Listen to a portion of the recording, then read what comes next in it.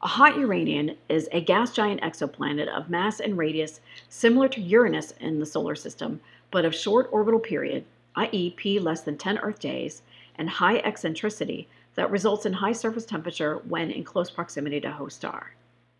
So let's take a look at the orbit of a hot uranium, which I will label with an H and a U. H for hot, U for Uranian. Now, this exoplanet is like Uranus in mass and most often in radius.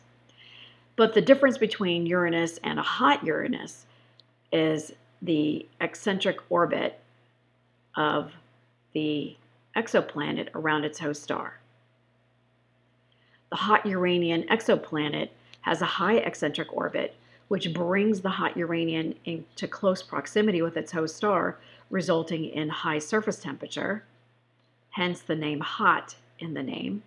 And because the exoplanet has mass and similar to Uranus in our solar system, the uranium word comes from Uranus in the name, hence hot Uranian.